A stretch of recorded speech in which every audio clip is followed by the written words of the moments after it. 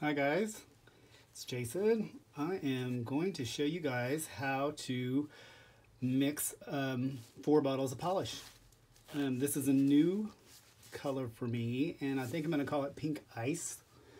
And I've only made it one time, and I made 1 bottle to test it out to see how I was going to do it and formulate it. So I pre-measured some of these, so I'll just pour them in a cup, kind of like a cooking show. We're starting out with our base, and to make 4 bottles, my bottles are about 12 milliliters each, so I usually put about 1 extra milliliter in there, so there's 49 milliliters of our base.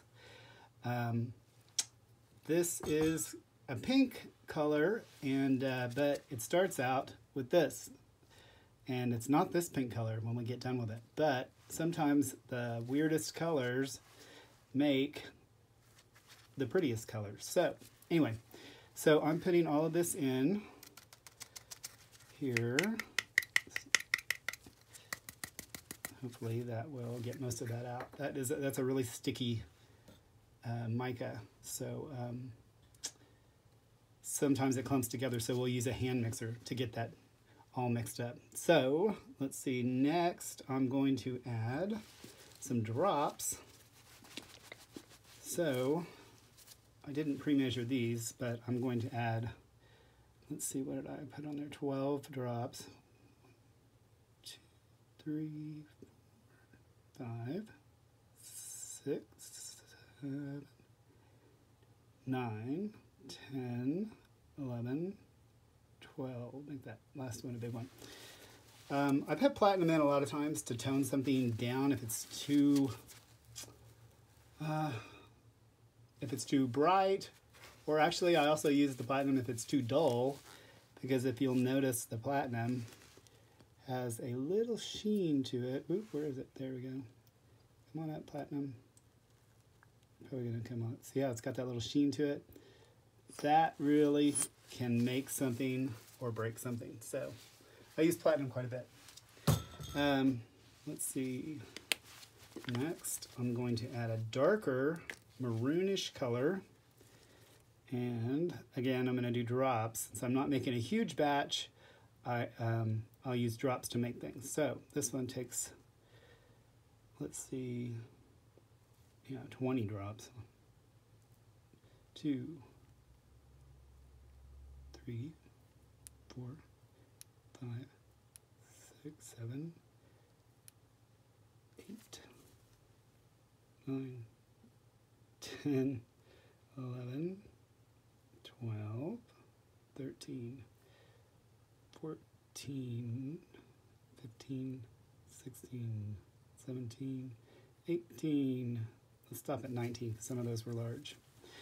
So 20 drops of that, or thereabout. I keep a really detailed journal of my every formula, and so I can go back and make it exactly the same each time. So so far so good. I haven't had any troubles. So you just have to make sure and use the exact same implements or tools also that you used the very first time. So next we want to add my favorite thing, and this can get a little messy. This is a color shifter. That's going to pop it. That's going to give it the ice look. And last but not least, we have one more glitter, and there's more than I thought, so I should have pre-measured it, but see, I can double scoop it sometimes, so after a while you kind of get used to doing it. Okay, let's see. I'll probably have to fast forward through this part for you guys. Come on. Okay, 1, 2.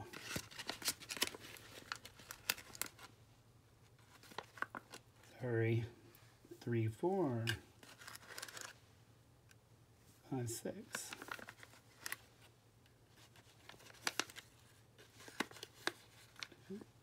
7, 8. 9, 10, 11, And one more. Come on, sucker. I have a bunch of bags of this, and I've got the smallest bag. Okay, 12. All right, so I'm making this video because one, it's interesting, and two, when I first started out in this business, it was so difficult to find anything or any information on actually making the polish. But after a lot of research, you just kind of have to go with it and learn as you go. So, okay, so that's everything that we need to go in there. So there's 1, 2, 3, 4, 5, 6 ingredients to make this one color. So what we need to remember with the ice look and this is that it will go everywhere if we just go crazy. So with our hand mixer, we want to get it in here first and get everything moist and wet. Otherwise, that glitter will go crazy. So now we can mix. And it's going to be even prettier than I thought. I like it already. These little hand mixers, easy. They're like little drink mixers. They're like $5. They're perfect to make these little tiny batches. Otherwise, you can use like a big hand mixer. So get this going. You want to make sure you get all of it really good and mixed up. I keep a couple of these hand mixers around just to make sure. My battery starts to run low on one. I have the other one. Okay, so let's see where we are now. So you got to let it settle. So if you thought you got bubbles for shaking your polish, what about if you mix it with a mixer? Let's see what it looks like. Gotta let these bubbles settle here. Come on, settle. Now the light is like too bright. Let's see if we can get a look at it. I already know that I'm gonna like it. Let's do just a little bit more mixing.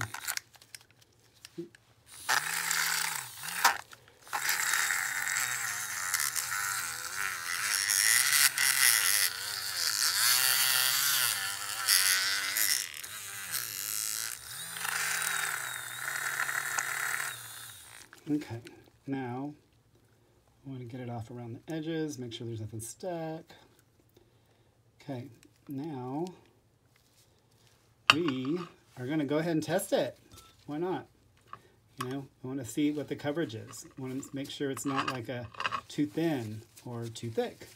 So if you watch, those bubbles will dissipate here in a little bit. But I'm going to get some of this off this really quick before it dries. I'm here in my new lab, so it makes it a lot easier to do everything. So, okay, all right. So, let's see. I'm going to grab just a little brush that I keep around. I keep some of these lip brushes for when you're making lip polish. Sorry, where you're making lipsticks or glosses. And they're really good to test because you don't want to use the brushes that are going in your bottles because it's going to waste them. So let's see where we are. Ooh, that's pretty. Let's see, can we see that? No? Not going to focus? Nope, okay. Well, that's all right. I've got a card started over here and I've got some liquid latex at the back of these just to keep it pretty. So let's go. Let's see where we are. Okay. I didn't follow the rules, so sorry. Funny thing is I don't have nails, so it's so hard for me sometimes. Look at me, I'm really messing this up. It's so hard for me to show these that you would not believe how many of these cards I've painted. So this looks like it's going to be a 2-coater and looks like we are really going to like it. So I really like it so far. So it's going to be a 2-coater, so let's do one more. Let's paint one more and let's paint it right. Okay, let's get everything in here. Oop. Try to hold everything with one hand. Okay, so, boink, whoops, too much. Boink, push back, one coat. 2 swipes, I got too much in my brush, but I'll come back and get it.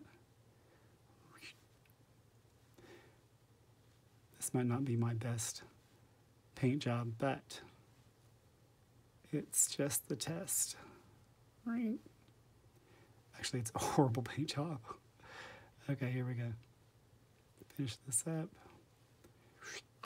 Okay, so it actually applies very well. Self-balancing, levels out, no streaks or lines.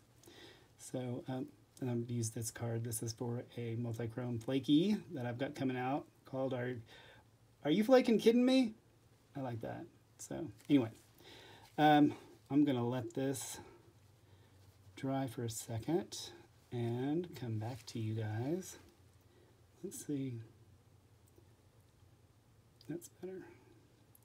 It's probably more along the lines on what it would look like when the client applies it the first time. There we go. So, first coat. I like it.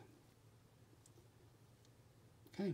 I'm going to take a little break while these dry, and I'll be right back with you guys.